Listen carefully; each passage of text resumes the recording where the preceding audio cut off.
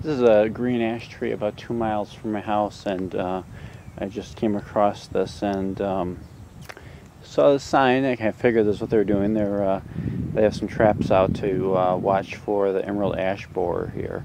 So it's not yet been detected in our county, but looks like they're actively surveilling for it here. This is what the trap looks like up there. Something made out of coroplast, it looks like, and hooked up on the branch. So I don't know how often they're out here checking that. Let's see what it amounts to. It looks like it has some strings. It's fairly hollow. I don't know how if they have maybe they just have a glue on there. There's some stuff stuck to the surface. So I guess that's probably all it is that they're just would get the borers stuck to that if there are any.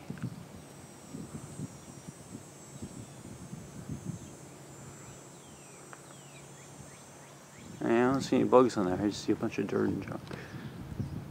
So we hopefully will not get this bug here anytime soon.